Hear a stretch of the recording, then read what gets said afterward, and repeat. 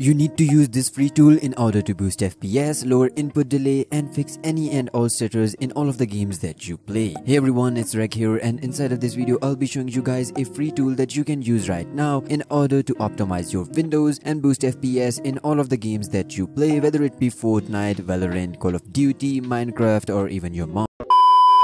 But before jumping into the video, just take a quick second to leave a like on this video so that it can reach more people and help them as well. And also make sure to hit that subscribe button because a lot of you guys are watching these videos without even subscribing. But yeah, with that, let's just dive straight into today's video. So the tool I'm talking about is the Ultimate Windows Tweaker 4.8. Now this version is specific to Windows 10, so I have uploaded it onto my website. All you need to do is go down into the description of this video, click on the link to my website and click on the post that has the same title and the thumbnail as this video that you're watching, and then just go ahead and download it from there. Now keep in mind that it does contain some ads which will open up in a new tab, so you can just close them, but those ads help run the channel because YouTube doesn't pay much. Alright, once you have downloaded the pack, all you need to do is right click on it and extract it using 7-zip, WinRAR, or whatever you want, and then go ahead and open it up. From here, what you need to do is right click on the Ultimate Windows Tweaker and run it as administrator. Make sure to do that because some of the tweaks might not work if you run it normally. Now on the system information, as it says, it's going to go ahead and tell you everything about your system, but we need to go into the customization tab, and inside of here just go ahead and copy whatever I do. So I'm gonna go ahead and uncheck the show sign out as well, and then all you need to do is just go ahead and copy all of these settings that I have already applied. Then going into the taskbar, and once again this is the only important area that you need to know, and all you need to do is once again copy my settings. For the file explorer, there isn't much that you should be changing, but other than that you can go ahead and take a look at all of my settings,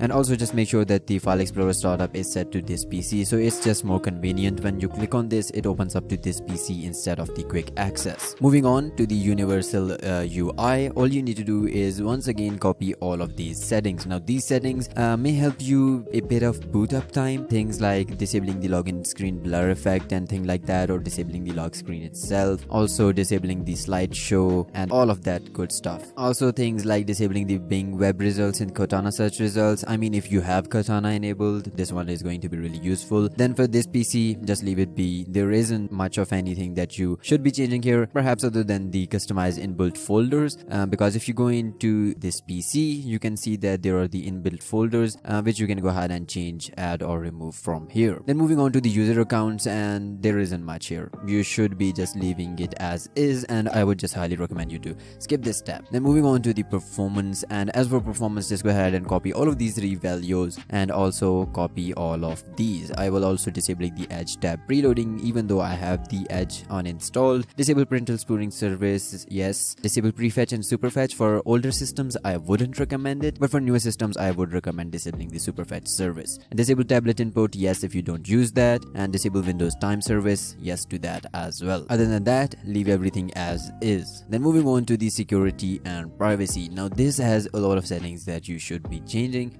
but for most of it I'm just gonna run you through. Disable registry editor, no. Control panel, no. Task manager, I would disable it if I'm using something like process lasso or anything like that. Disable WinKey shortcuts, no. Command prompt, no. Auto login, shift override feature, no. Disable administrative shares, no. Timeline feature, yes. Disable sign out ability, yes. Disable user account control, this one is highly recommended, so yes. Disable file encryption, I would if I don't encrypt anything, so yeah. Disable system restore configuration, no. Also you can go ahead and create a system restore point at any point before applying the tweaks so that you can go ahead and revert it by just clicking here. And also disable MMC snap-ins, yes.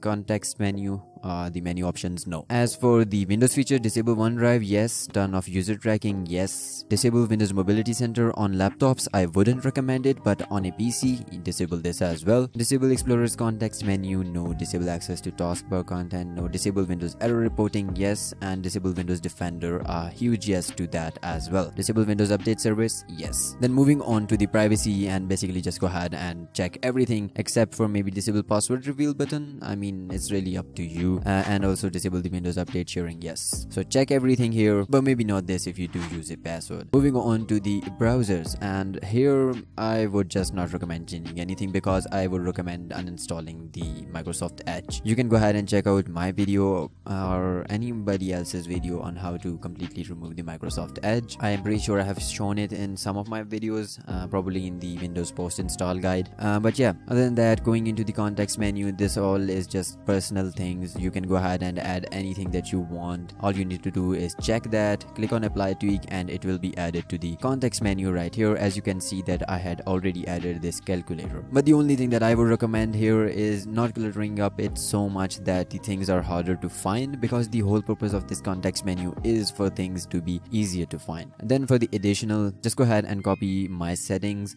because yeah, I have already set these to the optimal settings that they are. There isn't much of anything that you should be changing here anyways. So yeah, and then search for tweaks. You can just basically go ahead and search for anything, any tweak. For example, let's go into power options, and as you guys can see that, and then there is the about section, and that's basically all about the ultimate Windows tweaker. Just make sure to keep in mind that you follow all of these settings that I have shown you and not mess up with anything that you don't really know about, especially in the additional section, because it might cause some issues with your network if you are not being careful. But yeah, other than that, that's basically it for this video. If it helped you in any way, shape or form, then make sure to leave a like down below so that it can reach more people and help them as well, and hit the subscribe button along with the notification bell so that you get notified whenever I upload a brand new video. With that, I guess I'll see you in the next one. Until then, stay awesome.